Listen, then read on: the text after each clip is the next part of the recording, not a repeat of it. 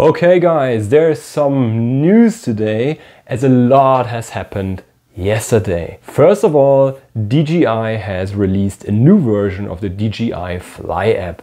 It's version 190, which brings some really cool features that we're going to look at in a moment. On the other hand, DJI introduced the Mini 3 to the market yesterday. As expected, this drone will replace our beloved Mini 2. Accordingly, it is cheaper than the Mini 3, but more expensive than the Mini 2.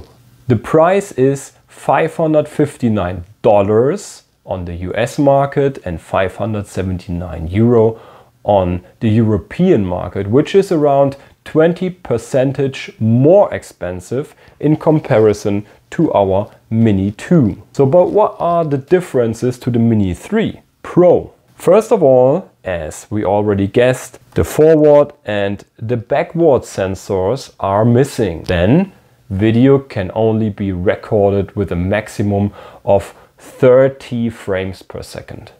And the maximum image size is limited to 12 megapixels. Otherwise, there are also a few minor adjustments, such as GPS system, slow motion functions, video formats, color modes, video transmission system, antennas, maximum descent speed, maximum flight time, maximum transmission distance, and so on, which you can find on the DJI website in detail. So check it out. I put you the link in the description. Okay, now as promised, let's check out the new version of the DJI Fly App. There are some pretty cool changes here that were really wanted by the community. So DJI listened to the customer. First of all, of course, the integration of the DJI 3 so that it can also be used fully functionally with the app. This includes for sure the use of the two controllers, the RC1 controller and the RC controller.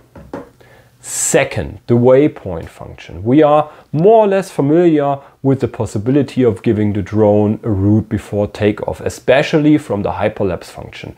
But DJI is now expanding the functionality of the waypoints in the app for all, attention, Mavic 3 series. That includes for sure the Mavic 3 Cine and the Mavic 3 Classic drones. But only these ones with the Minis you will not receive the waypoint function. In order to use this feature, the drone must be updated with the latest firmware. So take care of this. It's firmware 01001000. Anyway, I will put the information also in the description below. Third, the DJI Fly App now supports the use of offline maps. This means that map sections can be saved locally in the app or on the controller. This is a huge benefit. If you are planning to take off in a region where you already know you won't have internet coverage, from now on you can simply view, prepare and download the relevant region at home. If you use the DJI RC controller, it's also necessary. You should first update it with the latest firmware version. This is 01020200, and also we'll put this into the description. So make sure you have updated your controller. Well, then let's take a look at the DJI Fly App. In the lower area we find the menu item Profile. At the bottom right we see the new Offline Maps item. If we click on it, the map will open. There's a larger white box. This displays a snippet to download. Directly below you can see the corresponding file size of the section. Let's now choose our planned flight area. When we find what we are looking for, we click download, give the file name, and then the download begins. If we click on the downloads menu item at the top, we will be shown all the content that we have already downloaded and all the content that we are currently downloading. Pretty easy, isn't it?